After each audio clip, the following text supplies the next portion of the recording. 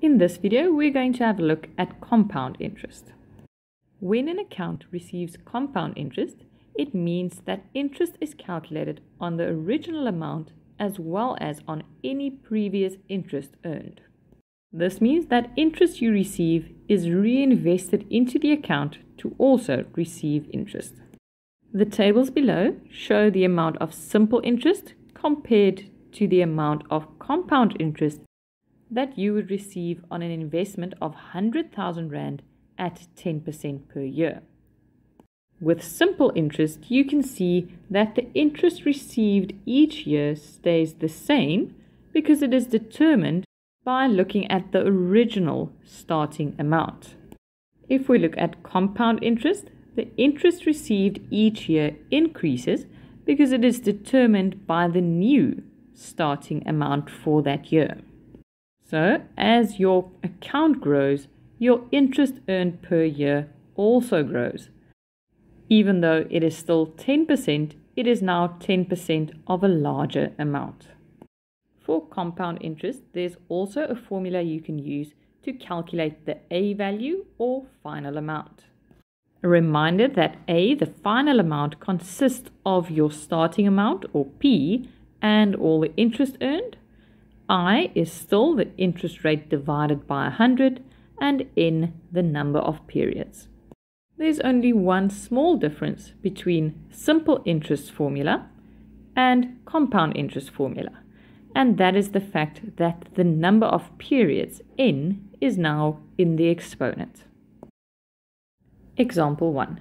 Leah invests 9,000 Rand for 5 years at a compound interest rate of 10% per annum. How much money will Leah have in her account at the end of 5 years? Here we are given a starting amount of 9,000 Rand as well as the number of periods of 5 years. They mention that it's a compound interest rate of 10% per annum. Because this is a compound interest rate, we know which formula to use. So now I can substitute everything that was given to me with the small difference that N is now in the exponent. Leah's investment then grew in 5 years' time to a value of 14,494 Rand and 59 cents. Example 2. An investment that received 9% compound interest per year has grown to 119,984 Rand and 44 cents after 4 years. How much was invested originally? Again, I'm going to start off determining what information was given. And here, the 9% compound interest gives me the interest as well as shows me which formula to use. Then we are given the final amount as well as the number of years. Now I can substitute all this given information, and just like with simple interest, to solve the p-value, I need to get rid of the whole bracket, and that means I divide by the bracket on the left-hand side. The original amount invested, or the p-value, is 85,000 Rand. Example 3. Peter opens a savings account and deposits 200,000 Rand. The account receives a compound interest rate for 3 years and grows to 273,526 Rand and 20 cents. Calculate the interest rate that was received per year. Here we were given Peter's starting amount as well as his final amount, and we were also given that this was for 3 years. They also mention that it is compound interest, which tells us which formula to use. Next, we can substitute all this given information into the formula, and we need to solve I. Because I is inside the bracket, I need to start off by getting rid of everything on the outside of the bracket. Therefore, to get rid of the 200,000 Rand that is multiplied to the bracket, I'm going to divide by that on the left-hand side.